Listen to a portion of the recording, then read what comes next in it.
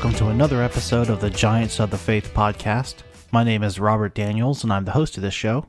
This is the podcast where we focus on individuals from the age of the church who've lived out their faith in a unique or interesting way.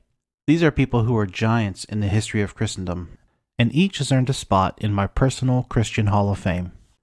In episode 32, we're going to survey the life and impact of English Reformer William Tyndale. I'd always known Tyndale as the man that translated the Bible into English, but his story is much more than that.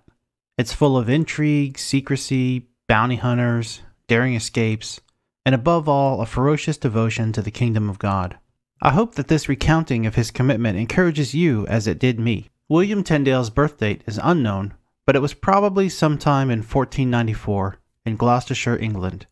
His father's name was Richard, but his mother's name is lost to history. Some sketchy connections say that it might have been Tabitha Hitchens, but we just don't know.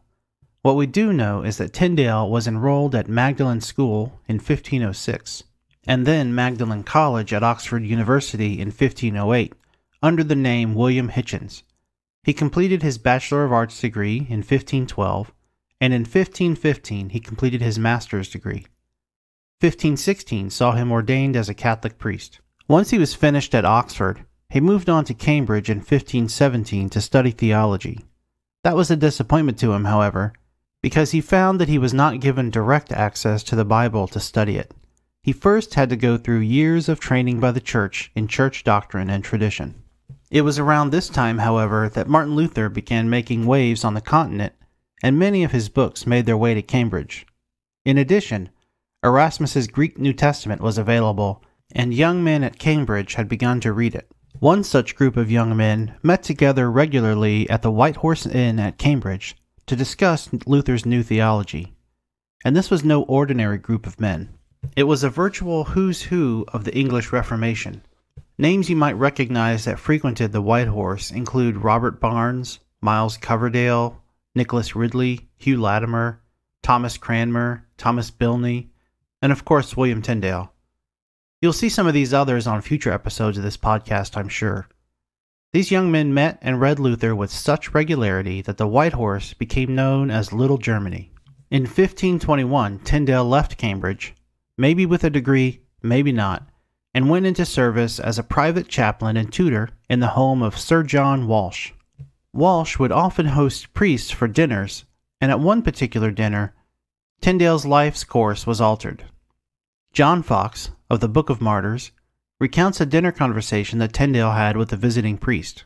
On the subject of papal authority, the visitor said, "We had better be without God's laws than the Pope's," to which Tyndale gave his famous response. "I defy the Pope and all his laws," he said. "If God spare my life ere many years, I will cause a boy that driveth the plough shall know more of the Scripture than thou dost." Tyndale had come to realize that England would never be evangelized without scriptures in the common tongue. Now, there were English Bibles floating around. Wycliffe had translated his Bible from the Latin Vulgate 140 years earlier, but those were never technically approved for use, and the church was very hostile toward them. I mean, after Wycliffe's death, Pope Martin V had him dug up and burned posthumously, and had his ashes scattered in the river. You can't get much more hostile than that. Tyndale wanted a new approved translation from the original Greek. With that goal in mind, he traveled to London in 1523 looking for that approval. Tyndale met with the Bishop of London, Cuthbert Tunstall, who he rather naively felt surely would be open to his ideas. He was wrong. Though Tunstall had publicly praised Erasmus and had even worked with him on his Greek New Testament, he was not interested in a Bible translation that the common man could understand. In fact, it was quite the opposite. He was antagonistic to the idea. He saw what was happening in the German-speaking world with the release of Luther's translations, and he wanted no part of it. Disappointed, Tyndale settled in London for a while, earning a hand-to-mouth living preaching and speaking. Importantly, this led him to be introduced to Humphrey Monmouth. Humphrey was a very wealthy cloth merchant who had a huge fleet of ships that will come into play later in this story. Humphrey had Lollard sympathies. The Lollards were a group of sort of English proto-Protestants that were interested in reforming the church and were inspired by the teachings of John Wycliffe. Monmouth put Tyndale up in his house and he supported him financially. After a few months in London, Tyndale determined that there was so little support among the English authorities for a new authorized translation that he would be best served completing his work from the continent. So in April 1524, he boarded a ship and left his home country. Tyndale landed in Hamburg and traveled to Wittenberg to meet Martin Luther and begin his work of translating the Greek New Testament into English. By August 1525, he'd completed the work and traveled to Cologne to oversee its printing. Tyndale engaged a printer there and stressed the secrecy required for the project. Loose lips sink ships, they say, and unfortunately for Tyndale, someone, presumably someone from the print house, let slip that the work was underway. The news made it to the ears of Johann Cochleus, an anti-reformer who had sparred with Luther and others, who arranged for a raid on the print shop.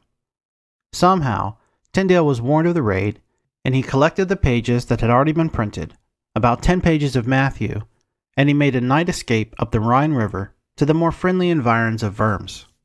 In Worms, Tyndale found another printer who agreed to complete the work. A 6,000 copy run was completed, the first printed copy of the New Testament in English. In the spring of 1526, the work was complete, and Tyndale began smuggling his New Testament into England and Scotland. And how was it smuggled? Inside bales of cotton, on Humphrey Monmouth's ships. Monmouth's network of ships sailing all over the world would be the conduit for Tyndale's New Testament to reach the English-speaking world. And the sheer number of ships ensured that, even as the church and government tried to capture and destroy all copies, it would survive and flourish. In October of 1526, Bishop Tunstall, the same man that Tyndale had thought would be a friend, officially condemned Tyndale and his Bible. Confiscated copies of the work were burned at St. Paul's. It became a crime to buy, sell, or even to handle Tyndale's Bible. Men who had been caught distributing it had been burned at the stake. Even the wealthy Monmouth had been brought in for questioning. But this persecution did nothing to limit demand. People were hungry to have copies of the Bible that they could read, and they risked much to obtain them. To this point, Tyndale had been living in relative safety on the continent. But in 1528, the Empire struck back. In June, Cardinal Wolsey, the Lord Chancellor of England, whose power rivaled the king, ordered the ambassador to the Netherlands, John Hackett, to demand that the Dutch track down and arrest Tyndale, who had been living in Antwerp. Wolsey also sent secret agents from England itself to try and find Tyndale and bring him to justice. Those agents failed because Tyndale had moved on to Marburg. Not content with failure, Wolsey tried again. In September 1528, he sent Friar John West to look for Tyndale. West arrived in Antwerp to no fanfare and dressed in civilian clothing. He searched the city, interviewed printers and their workmen, but he still could not find Tyndale. Meanwhile, Tyndale was all the time working. He was revising his translation, and he'd also been teaching himself Hebrew so that he could begin translating the Old Testament. He moved back to Antwerp once he felt the coast was clear, and he began his work in earnest to translate the Pentateuch. When he finished the translation, he decided that he needed to print it elsewhere because there was just too much danger of discovery in Antwerp. So he gathered his belongings and boarded a ship bound for Hamburg, Germany. Unfortunately, the ship ran into a storm off the coast and it was sunk. Tyndale survived, but his translations did not. He would be forced to start all over. He made his way to Hamburg, where he was taken in by a wealthy local family with Reformation sympathies. In the relative safety of Hamburg, he began his translation anew. He worked from March to December 1529 to complete the translation of the Pentateuch, and then he sent it to Antwerp for printing, and from there distribution to England. Now Tyndale was doing more than just translating. He was also writing. In 1528, he published The Obedience of a Christian Man, which stressed the primacy of Scripture above the Church and gave strong support for obedience to the king as God's agent on earth. Although the book was illegal in England, it was widely read, and a copy of it made it all the way to Henry VIII by the way of his mistress, Anne Boleyn, who incidentally had 6 fingers on one of her hands. This book greatly influenced Henry and played a large part in his eventual separation from the Catholic Church and the creation of the Church of England. 1530 brought another attempt by the English authorities to bring Tyndale home. This time it was Thomas Cromwell, Wolsey's protege, that changed tactics and tried to use a little sugar to lure him out. Cromwell sent Stephen Vaughan, a Reformation-minded merchant, to find Tyndale. Vaughan wrote letters to Tyndale, and I'm not sure how they got to him, but they did, and Tyndale responded. Eventually, a series of secret meetings were arranged where Vaughan made Cromwell's offer. If Tyndale would return to England, he would receive a salary, safe passage, and be allowed to continue his work. Tyndale was leery of the offer. He worried that he would be arrested and the translation work would cease. He told Vaughan that the only way he would return is if the king would commission another translation to be done by someone else. Then Tyndale would surrender to whatever the king wanted. They couldn't come to an agreement, so Tyndale stayed in Antwerp in the home of a man named Poyntz, and he began to work on a revised edition of the New Testament, as well as the next section of the Old Testament. In 1534, his second New Testament was published, with over 4,000 corrections from the first edition. But the authorities had not given up on bringing Tyndale in. In 1535, they played their next hand. A young man named Henry Phillips had been entrusted by his father with some money that was to be used to pay a debt. Rather than paying his father's debt, Phillips had gambled the money away. Someone from the church learned of Phillips' situation and offered to pay him a large sum of money if he would find Tyndale. Phillips accepted the money and he took on the role of bounty hunter. He sailed to Antwerp and began making contacts with the English merchant class there. He posed as a Reformation supporter and eventually found his way to Tyndale. He didn't just rat Tyndale out right away, however. He first befriended him and gained his confidence. He pretended to favor Tyndale's work, but all the while was a staunch Catholic in the pay of the Roman Church in England. One evening, he came to the house where Tyndale was staying, saying that he had no money for food. Tyndale agreed to take his friend to dinner, but Phillips had set a trap. There were troops loyal to the Holy Roman Emperor waiting in an alley, and when Tyndale passed through, they arrested him. Poyntz's home was also raided, and Tyndale's possessions were confiscated. All of them except the Old Testament translations that he'd been working on. Somehow, that was missed and was eventually published in 1537. It may be that they were in the possession of a friend. We just don't know. Tyndale was taken to the castle Vilvoorde near Brussels and held prisoner for 14 months. Tyndale begged his jailers for the materials he needed to continue his work, even though he had to know his life was drawing to an end. This was denied him, of course, and eventually he was declared a heretic and handed over to the secular authorities for punishment.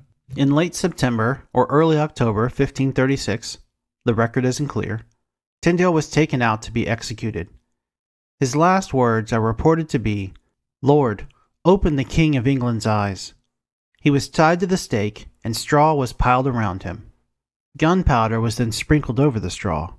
A rope or a chain was tied around his neck, and he was strangled in an act of mercy that was supposed to save him from the flames. Then the fires were lit. But the strangulation had not killed him. He was merely unconscious.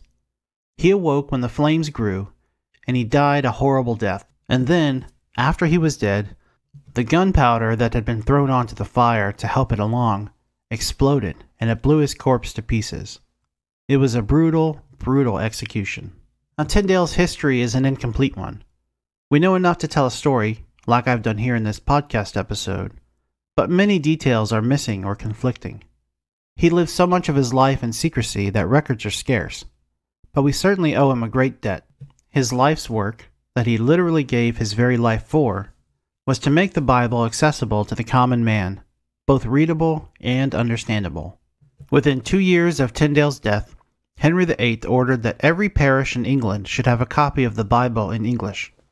Eventually, King James commissioned the authorized version, and about 90% of the New Testament of that translation was taken from Tyndale. His dedication to the kingdom of God was incredible. And that's all for this episode of Giants of the Faith. Thanks for listening and subscribing. Until next time, God bless.